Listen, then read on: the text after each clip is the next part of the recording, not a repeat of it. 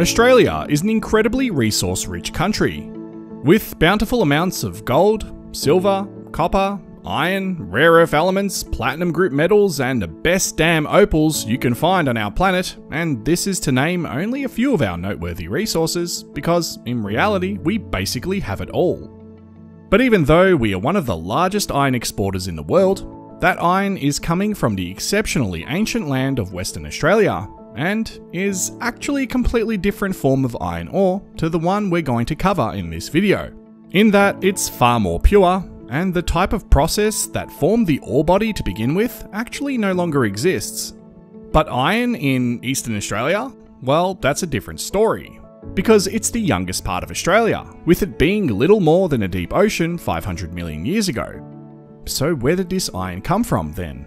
We're going to attempt to answer that question in this video. And we're also going to take a closer look at this site and discover why its existence is so strange and so unique to begin with in this part of Australia. So I'm here in an area known as Lal Lal in Victoria, Australia, and this is the only iron mine to have ever been attempted in Victoria. And for a good reason, as economically viable iron deposits really don't exist here. But the fact that we can find it here means they're the kind of iron deposits that aren't exactly high quality, to say the least. And why is this? Well, because it produced pig iron, which is the name given to a crude form of iron that contains the highest amount of impurities, and is therefore the cheapest as a result.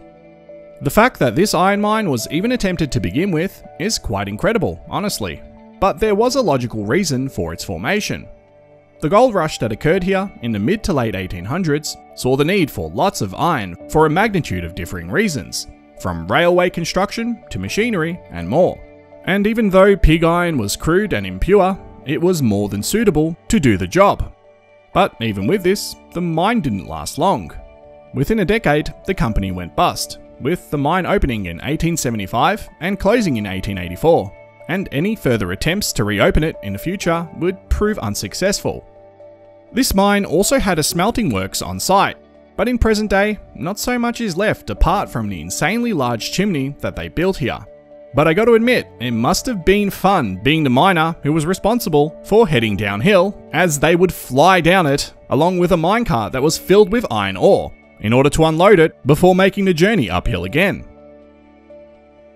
Now, as you can see, this chimney hangs pretty precariously, and probably doesn't have many decades left. The entire chimney was actually once wrapped in an external layer that unfortunately no longer exists. And there used to be a bridge that connected to the top of it as well. And look at those massive iron-rich rocks that they used to line it. Unbelievable stuff. Those rocks are actually the hard rock version of the ore that these guys were mining. During my studies into this operation, I couldn't find anything regarding what type of mine this was.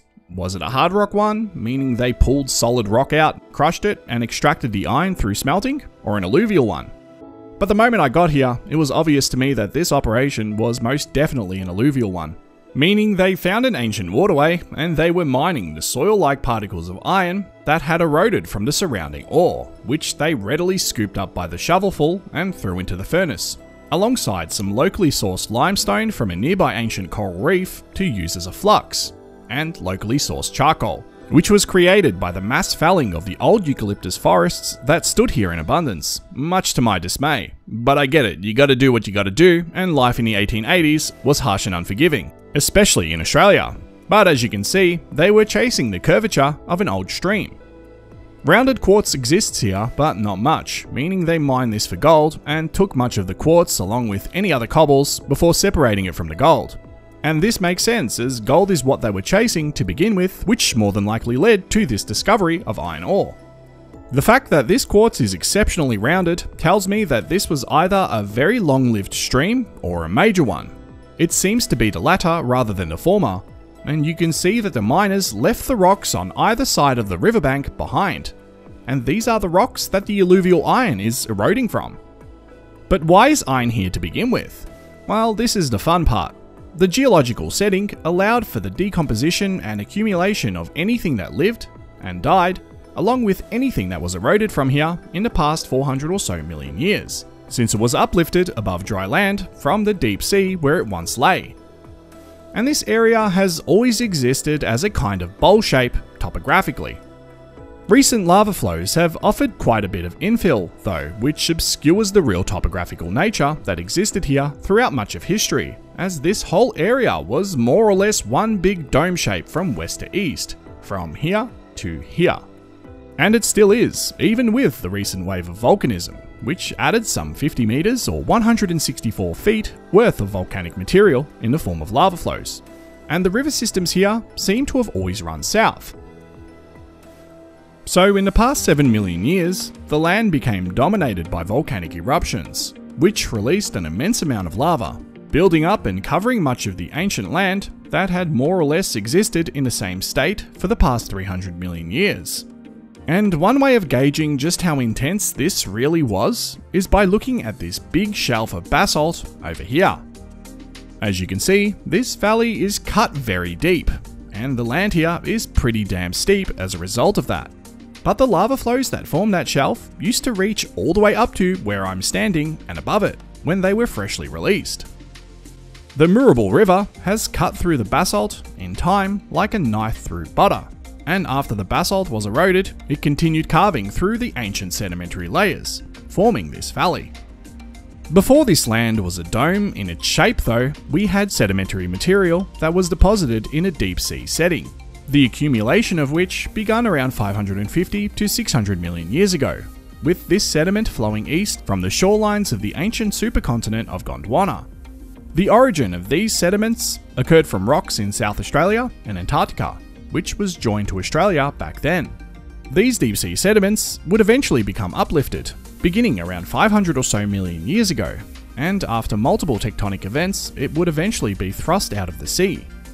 One of these tectonic collisions was a continent-to-continent collision, an event that's known for creating pronounced mountain ranges and for forming major intrusive batholith magma chambers, which bubble up and coalesce deep within the Earth.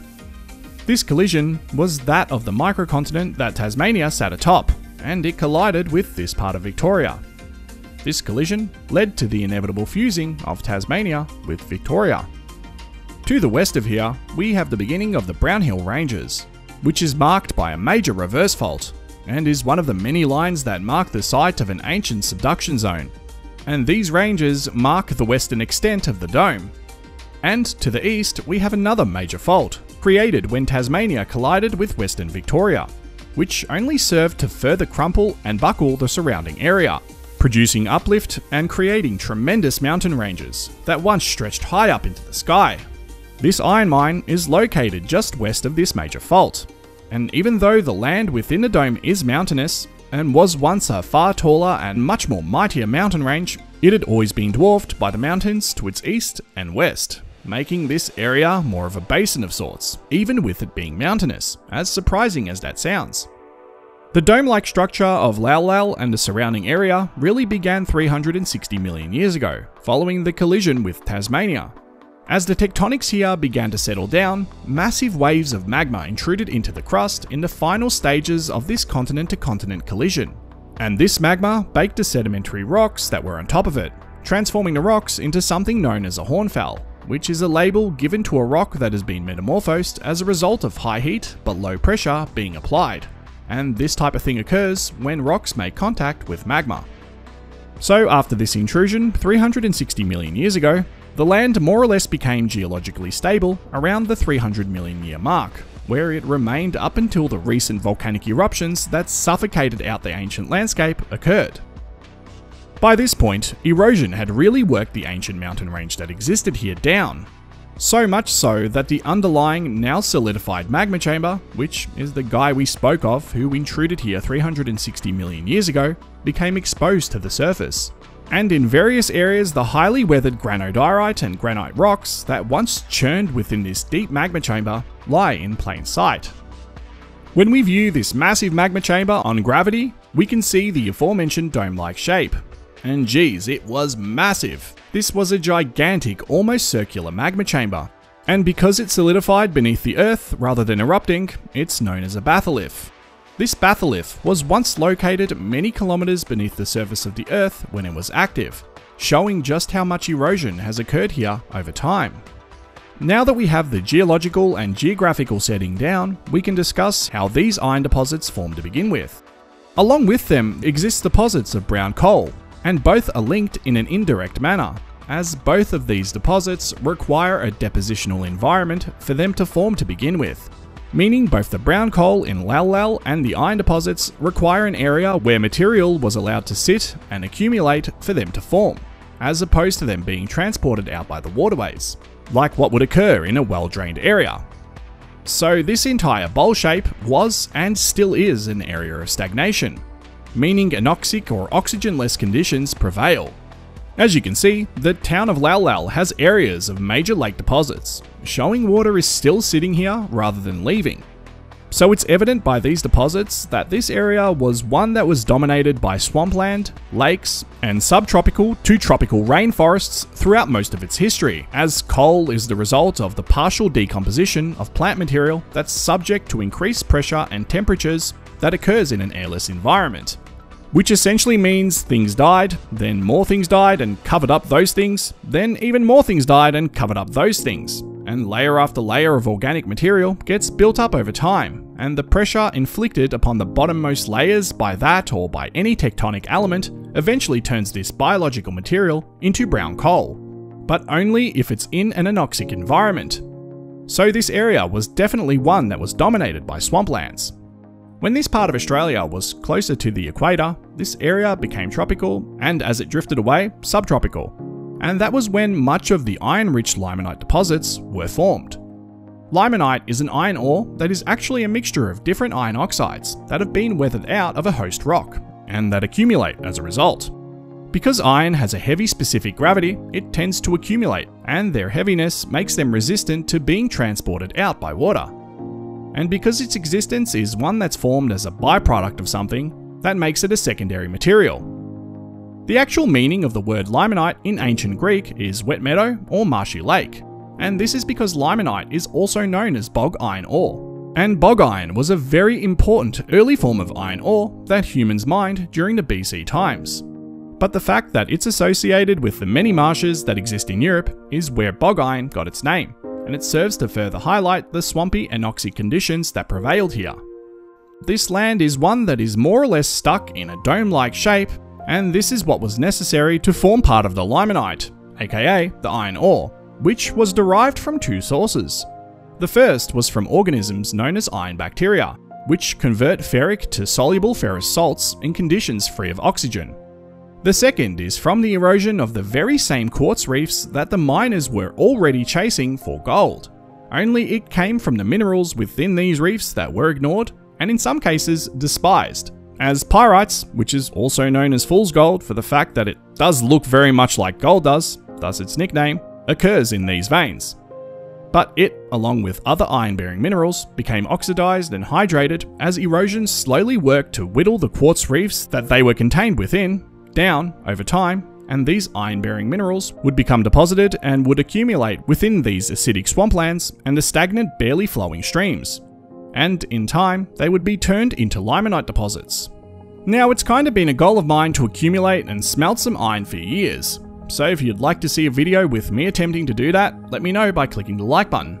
I'll use some of the same alluvial material that these miners used. This deep red soil that's just saturated with iron. The soil itself is literally just rust. But yeah, limonite is basically a blanket term to describe an ore that's an accumulated deposit of many different iron-bearing minerals, and in general they're a combination of hematite, magnetite, and pyrites. These iron deposits are the result of both bacteria, alongside tens to hundreds of millions of years worth of erosion that occurred in a basin-like topographical area which allowed for the accumulation of virtually anything that died, and anything that weathered or eroded. A truly fascinating origin story. These iron deposits aren't really valued today, but during the Iron Age, around 1200 BC, our ancestors would have absolutely killed to have had access to this, and we know that for a fact. Damn murderous humans. So this is the story of the iron deposits in Lal Lal. Now these aren't unique, and I've seen many areas in Victoria that were saturated with similar looking iron deposits. But this was the only place where this type of endeavour was ever attempted, and it's looking like it's going to stay that way for a very long time. Thanks for watching.